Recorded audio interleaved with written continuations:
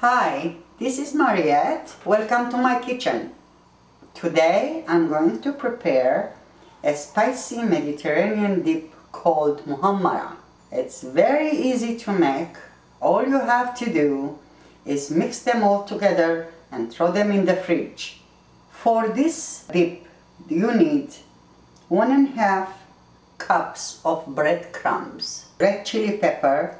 This is very hot red chili pepper. You can use mild if you cannot stand very spicy. Also, we're going to need half a spoon or more of cumin, salt to taste, and walnut, which I break it down with a knife like this.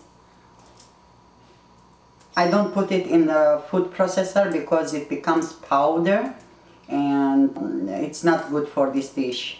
You cut it like this with the knife. Sometimes if you leave bigger pieces, that's okay too. So around 1 cup of walnut, you can make it more or less. 1 cup of olive oil and 2 cups or more of cold water. The main taste of this dip, besides being spicy, is pomegranate molasses, which I use for 1.5 cup, around 5 ounces of it. You can buy this in Mediterranean stores, ethnic stores. Choose the ones that are thick. There are ones that are very thin. It's not good. I prefer the thick one. Choose the one. When you do like this, it should be a little bit thick. First, I put the 2 cup water on the breadcrumbs. Then we add the red pepper powder. This is 5 I put. You can always adjust, add more.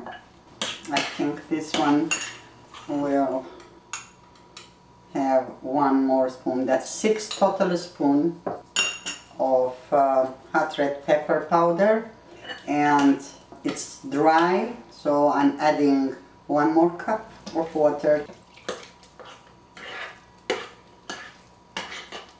As it stands, it will thicken.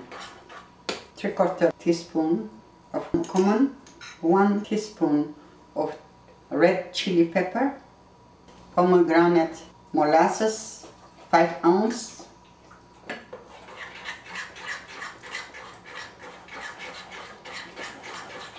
this darkens the color, which is good. Half a spoon of salt, approximately 1 cup of olive oil. Then we add walnut. This is approximately 1 cup of walnut. You can make it 1.5 cup or half cup. It enhances the taste of this dip. This is it. It's as easy as this, and this will really impress your guests. It's very tasty. Just wrap it or cover it and throw it in the fridge. It will be tastier next day. This dip is delicious with wedges of pita bread or French bread or any type of bread for that matter. It's very, very spicy. I'm sure you'll like it. Please leave comment and don't forget to rate and subscribe.